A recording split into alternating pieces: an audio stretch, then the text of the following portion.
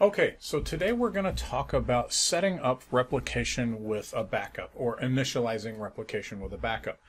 And what I'm going to do is I'm going to show you how to create the replication from start to finish, and then I'm going to show you how to script it as well. And then we're going to talk about a couple minor things along the way, but we're not really going to get into deep replication theory. This is for people who already basically know how to set up replication, and they just want that magic sauce that's going to allow them to be able to initialize it with a backup. Now, why would you want to initialize with a backup? Well, usually when you do that, it's because the database is so big that taking a snapshot would just take too long. It's too laborious, or it takes too much disk space, right?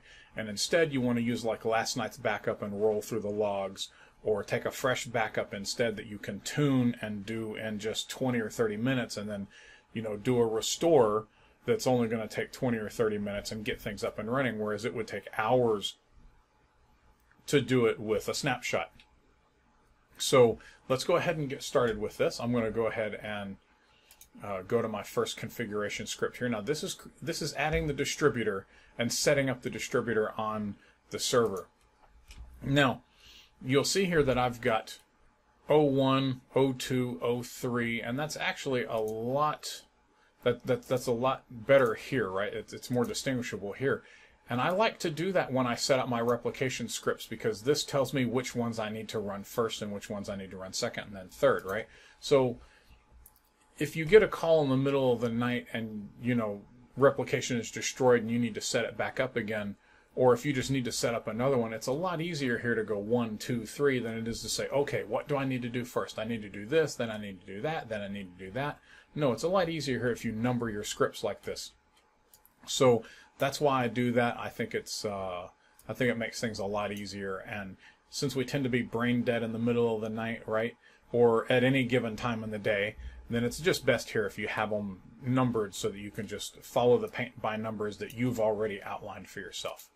Anyway, so the only thing I'm going to say here is with the add distributor SP, you give it the name of the distributor and the password to the distribution account. It's going to be I think it's called admin distribution or something like that. We'll look at it when it gets set up here.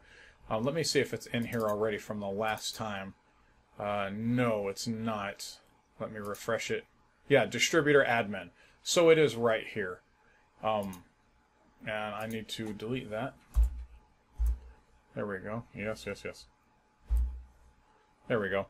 So when that account gets created, it's going to be created with the password that you give it here. Give it a good, strong password.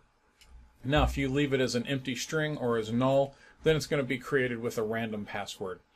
I like that a lot less, so I like to give mine a specific password. And the rest of this is just setting it up. It's putting the files in the right location and whatnot, right? So this is straight out of the wizard script. So here I'm going to go ahead and hit go. Actually, let me get out of here. Yeah, use master. Okay, perfect. So I'm going to do that. Already defined a distributor. I thought I had that taken care of from my dry run. So let me go delete that, and then I'll come back and create the distributor for you. Hold on one sec. Okay, I'm back. So what happened was I evidently brought up my drop distributor script and just never ran it. So let's give this another shot and see what happens.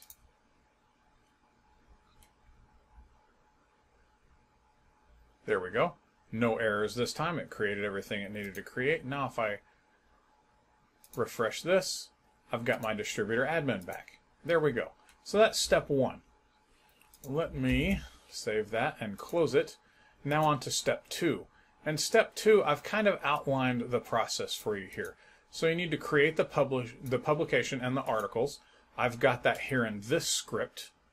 And I've only got a single article because this is just a test video, right?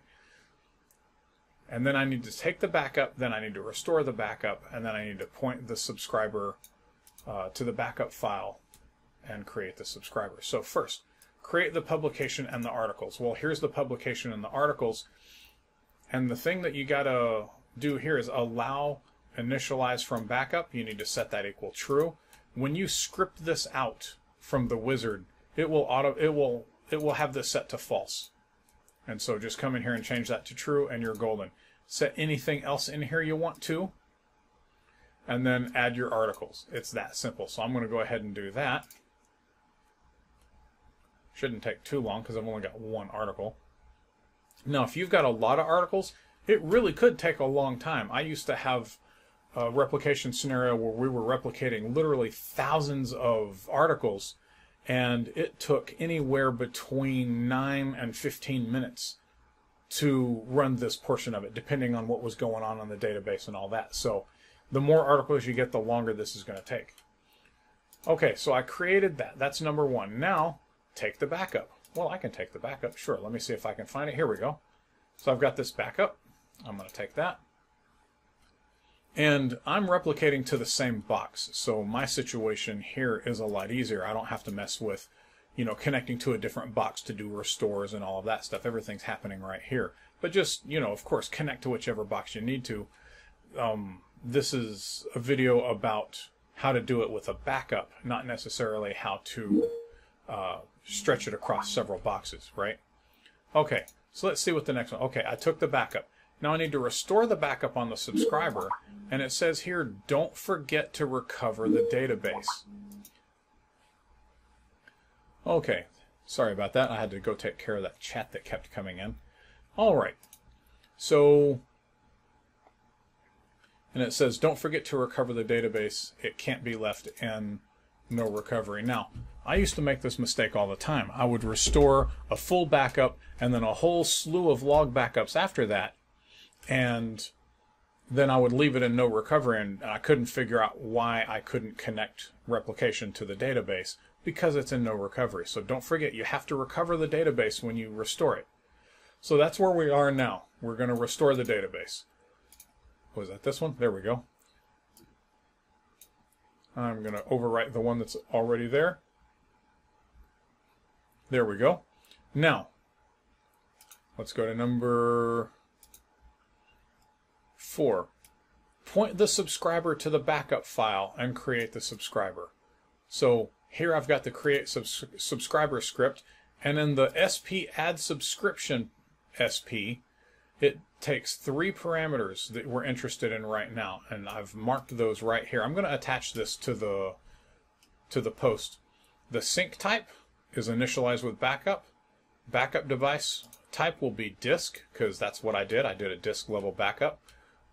Look up that parameter if you want to see others. And of course the backup device name, which is the full path to the backup file.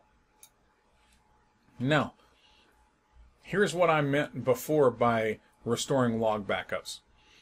The more articles you get and the bigger your database is, the longer this is going to take to do.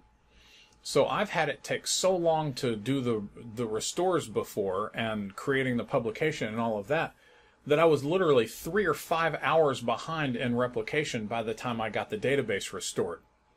So that means that I've got 5 hours worth of transactions sitting there waiting and waiting and waiting and waiting and waiting while I'm doing all of this stuff. And that's unacceptable, right? I mean, you're already 5 hours behind. So in a case like that, you would restore the full backup. Let me go back here.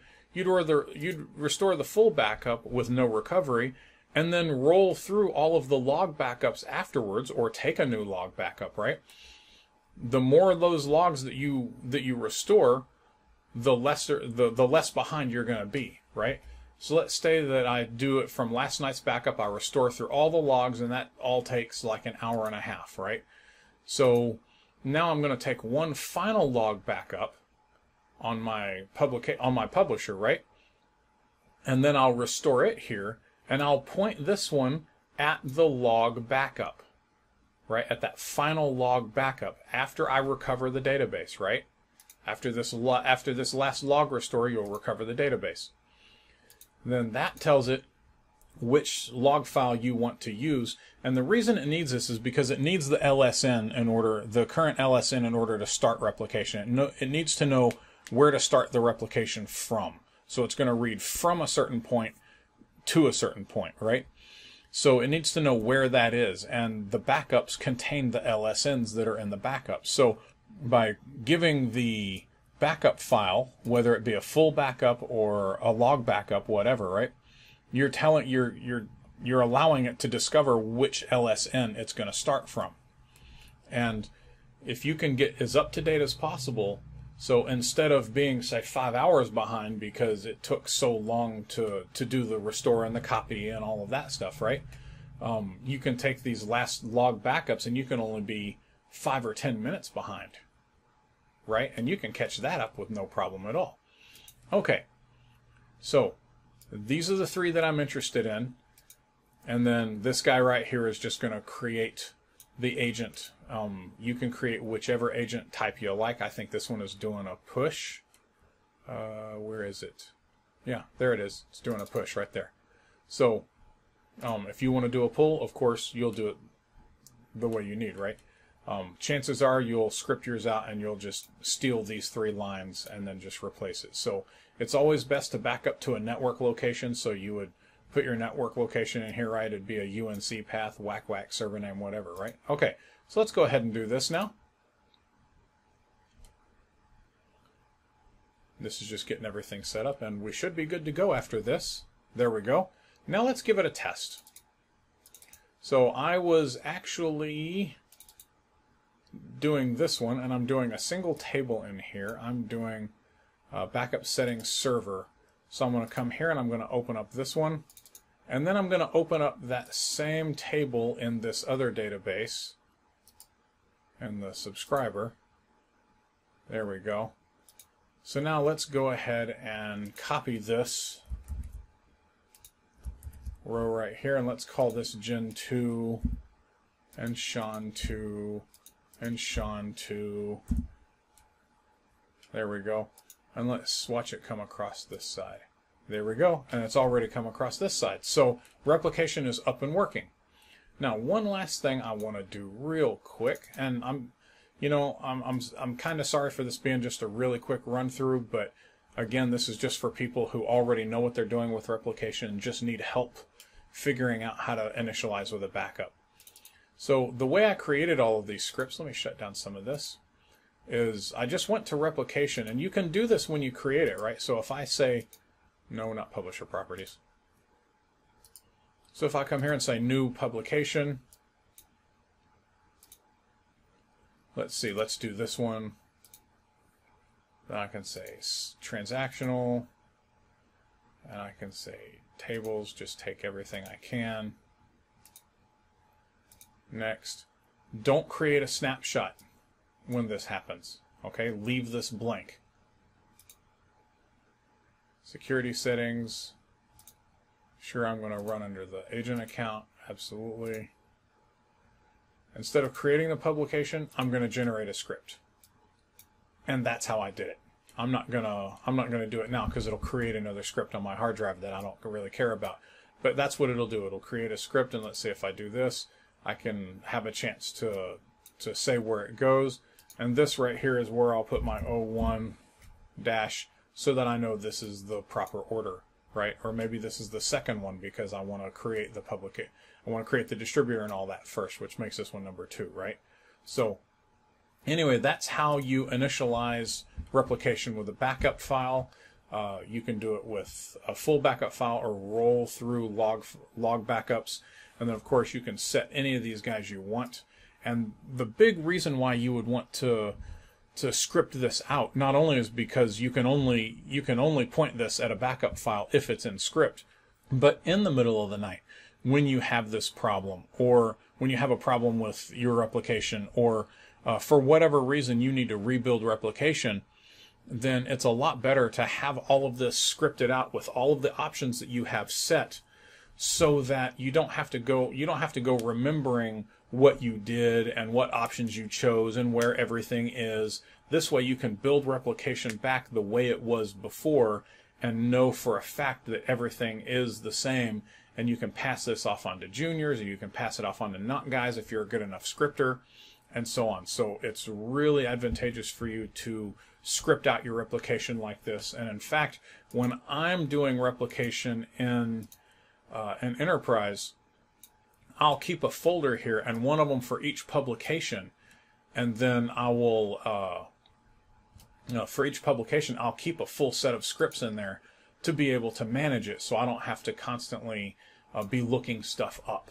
So keep these scripts on hand, and if you make a change to it, then make a change to your scripts in here. It takes a little bit of management, but it's better than being caught unawares or accidentally forgetting a setting that you put in there because it was the middle of the night, or because you forgot about it, or because somebody else did it and didn't tell you about it.